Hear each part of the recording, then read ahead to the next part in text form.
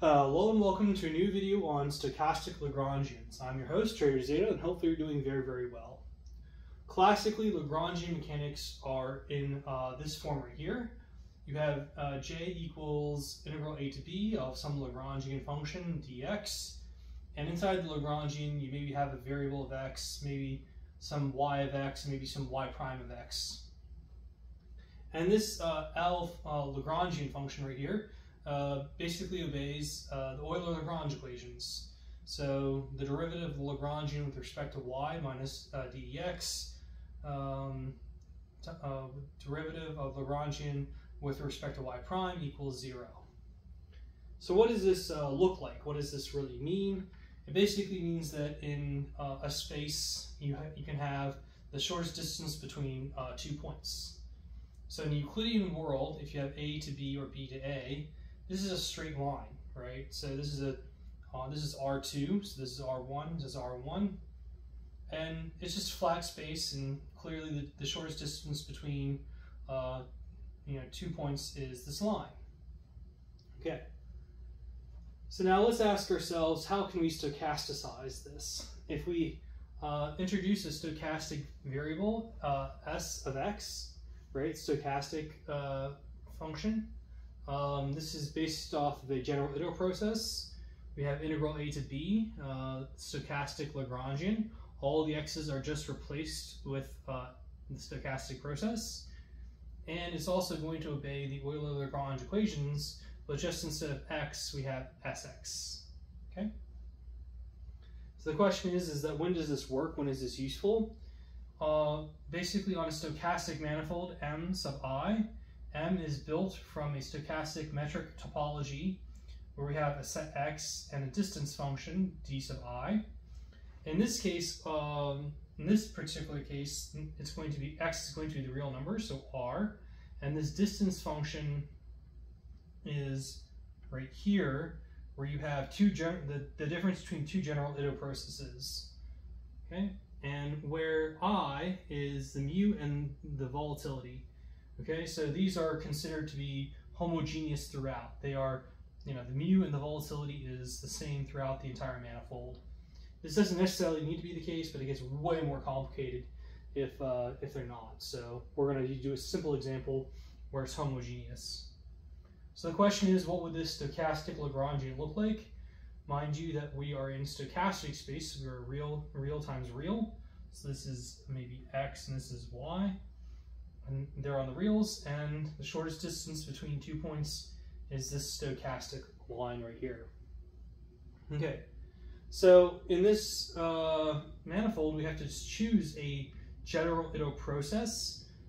So for our example, we're going to choose this one right here, mu stochastic process dt plus sigma stochastic process d with respect to the Wiener process.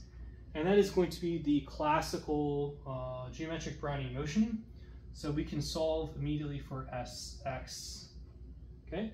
Now to remind you, in stochastic calculus, we have quadratic variation. So the derivative of a function with a stochastic process in it equals f prime sx dsx plus 1/2 f double prime sx dsx squared. So in our general case, what we're going to do is we are going to set y prime of sx equal to df sx. So we're going to square it, and you'll see why in a second. So when we square it, these terms go away, and all we're left with is this right here. And the reason for that is because d to the sx, raised to the k equals 0 for k greater than or equal to 3.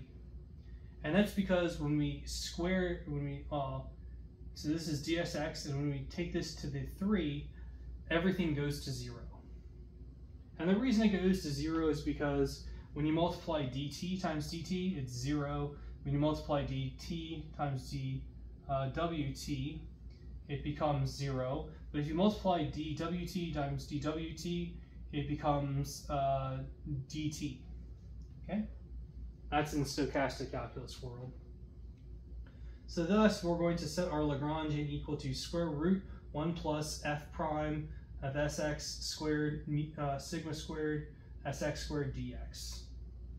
Okay, and that is very close to, this is classically the Lagrangian for Euclidean dynamics. Okay, so Lagrangian equals square root 1 plus y prime squared, and the solution is ax plus b. And as you can see, like in Euclidean space, it's a line, and ax plus b is the equation of a line. So I'm going to spoil the chickens right here for you all. I'm going to say the stochastic solution to this is all of this. So if we set our Lagrangian to the stochastic Lagrangian, we are going to say that the solution is integral 0 to t volatility squared times a times sx plus b dx equals 0. Okay, and very easily we can solve this equation to get sx equals b divided by a. And the question is, when is this true? So we will find the expected value and show that x equals 1 divided by mu ln b divided by a times s sub 0, where b divided by a times s sub 0 is greater than 1. So this is a really cool result. We're going to prove this on the other side of the board. So let's flip the board. Okay, so now we plug into the Euler-Lagrange equations our stochastic Lagrangian. In here we've just sectioned them off. This is the first one, this is the second one, this is the third one. So the first one is very, very easy. We take the derivative of the Lagrangian with respect to y, and we see that there is no y at all, so this goes to 0. The next one is that we take the derivative of the Lagrangian with respect to this y prime of sx. And as you can see, this becomes this right here, y prime sx divided by square root 1 plus y prime sx squared. And now what we need to do is find the stochastic derivative of that right there. Now we need to employ the help of the Taylor series here because it does become quite complicated. So find the Taylor series of x divided by square root 1 plus x squared. And we find that this is actually the Taylor series, x plus, this is a plus right here, x plus x cubed divided by 2 plus 3x to the 5 divided by 8 minus 5x7 divided by 16, so on and so forth into infinity. Now, I remember I did tell you that df sx to the k, where k is greater than or equal to 0, is 0. So guess what? All these terms go to 0. So this x is going to be substituted with y prime, sx, and that just makes this here. So as you can see, this right here is our result. And all we need to do is take the stochastic derivative with respect to this, which is just d squared f of the stochastic process. All right, now here is the Euler-Lagrange equation, so we're just going to write them out again. So this is 0, and this we found is this right here, and this equals 0. Okay, so very easily we just have this equation right here to solve. We have negative f double prime sx d sx squared, and there is going to be an sx squared equal to 0 here. And the solution to this is just a linear combination. Actually, this should be x squared. Okay, there's just going to be linear combinations right here, and then we can plug in our sx, our stochastic process, and the dsx here.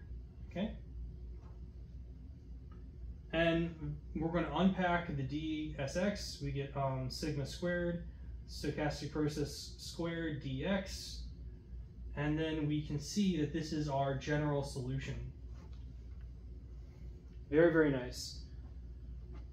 So the question is that when is this like true, right?